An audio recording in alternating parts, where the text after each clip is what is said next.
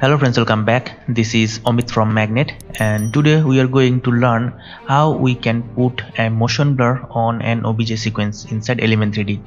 So it's a quick tip video on Element 3D that how we can put the motion blur, because whenever we put any kind of OBJ sequence we will see that there is no motion blur even if we turn the motion blur on, but there is no motion blur. So I create a small scene by using a Mixamo animated OBJ sequence inside Element 3D, and if I play it you will see that there is no motion blur. So let's play this. Okay, so you will see that there is no motion blur occurring here. It's because I disable the motion blur right now. So here is the motion blur, and you will see that the motion blur is turned off. Okay, let's turn this on and see what if there is any motion blur occur or not. Okay, so just turn this on. Okay, I turn on the motion blur. Let's play this again.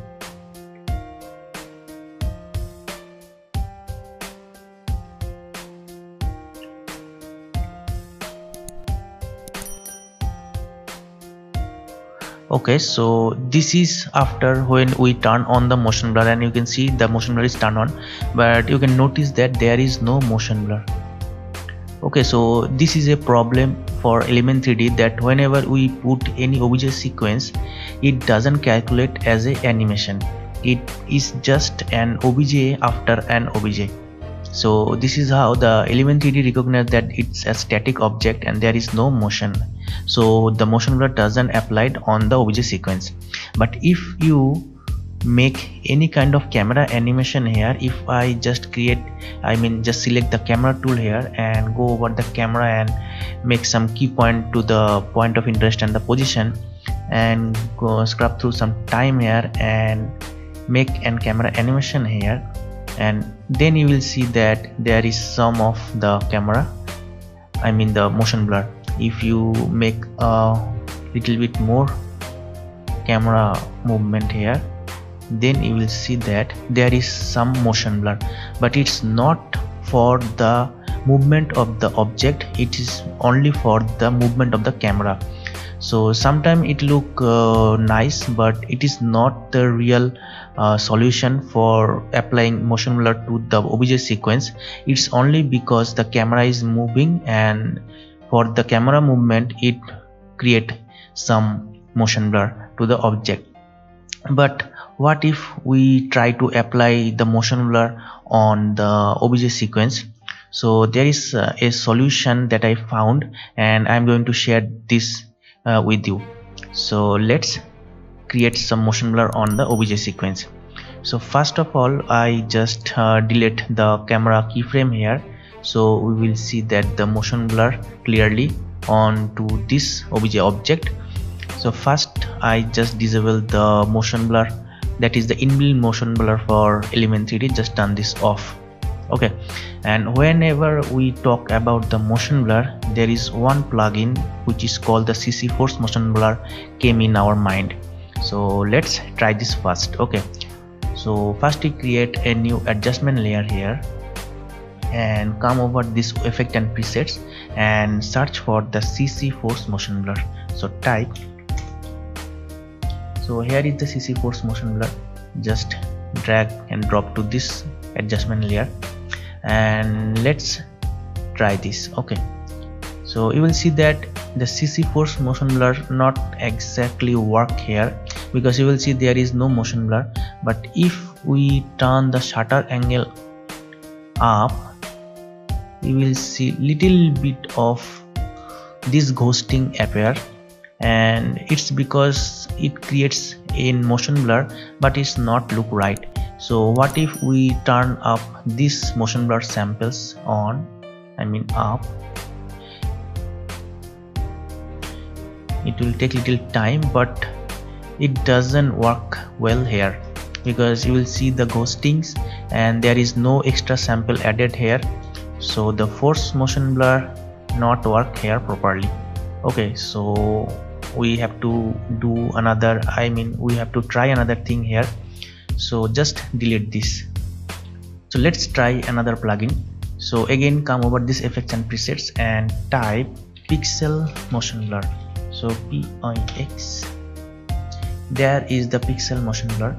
So just drag and drop to this adjustment layer, and you will see some motion blur appear here, and this look nice.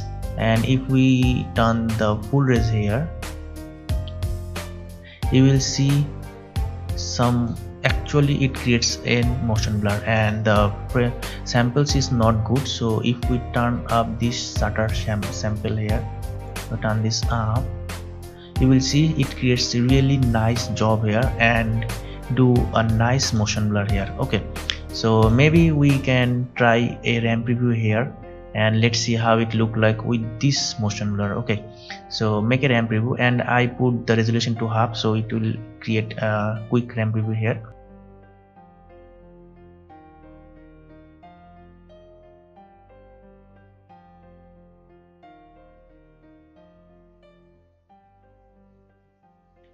Wow, now you can see a real motion blur here and it's look nice, but you can notice that some ghosting line here. So this look not right, and you will see that some ghosting here, I mean there is some ghosting lines here, and there is also, and if you go over here you will see that there is also some marks here. And if I turn the full resolution here, you will also see there is some this transparent lines, and this really not look good here, and there is the problem. So also the pixel motion blur not work properly, but you can see that it creates really nice motion blur here.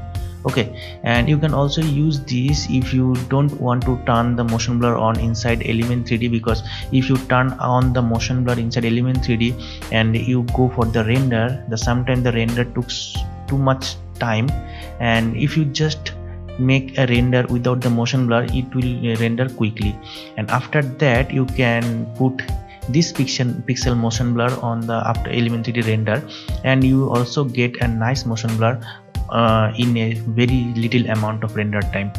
Okay, so maybe we will play with the composition setting, and if you go to the composition setting here and go to this advanced option here, and you will see there is also some option for motion blur, that is the shutter angle and these samples also. So if you turn up the shutter angle here, and if you turn on up the the sample frame here, and the maximum sample frame is 64, and now if you hit OK, you will see that some ghosting is disappear here. Even if you turn up the shutter angle and the samples of the frame, you can get this, these ghosting lines here. So this is not work here. Okay, so there we came up with a solution, and which is perfectly applied and create a nice motion blur. So let's try this. So let's delete this plugin here and let's try another one. So again we go to the effect and go to the time, and there is the option that is called the time wrap.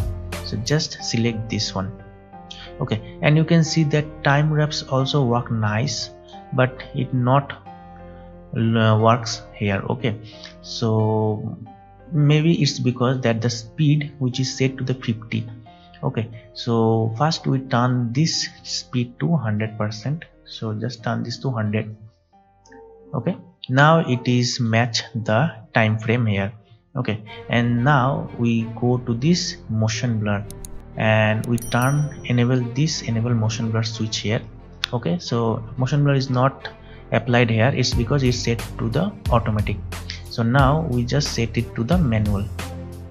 Okay, so now you can see that the same problem happen here, that is the ghosting. So now we have to do some changes here and make it fix. So first you go to the shutter angle here, and maybe if you want you can turn up the shutter angle, so you will get more motion blur here. And also whenever you turn up this shutter angle, you also have to turn up the samples as well. So just turn this off, so you'll get a clean result here. Okay, but those ghosting still appearing here, so it's because that we have to turn on this option, that is the build from one image. Just turn this on, and now you can see those ghosting are disappear. Okay, so this is the final result, and you can see that this look really clean and nice. Okay, so let's make a quick ramp review here.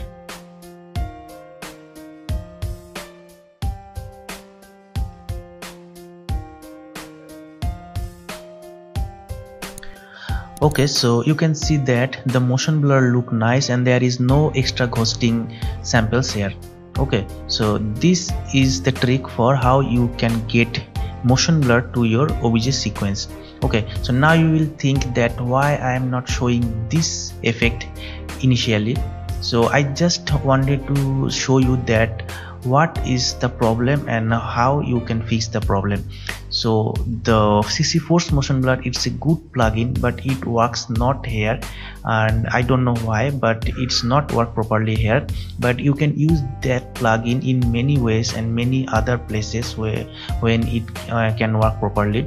And then we see the pixel motion blur, and it also a good plugin for motion blur, but not work properly here.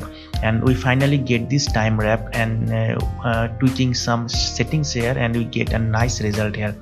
So this is the problem, that we do not get the motion blur when we apply a OBJ sequence inside Element 3D, and this is the solution, that how we can create the motion blur on OBJ sequence. And in my many videos I put the OBJ sequence. It will be a very common problem for us, that we use Element 3D and we not getting the motion blur, but from now we can also get the motion blur to whenever we use the OBJ sequence. So I hope this trick helps you out and helps you to create a nice render inside Element 3D. And if you like this video, I recommend you to check my YouTube channel, and you will find so many other videos related to Element 3D and so many free models for Element 3D. So I am working on a nice project on Element 3D, and I hope I can upload this soon. And I really like that you people are supporting me and watch my videos and really enjoy these videos.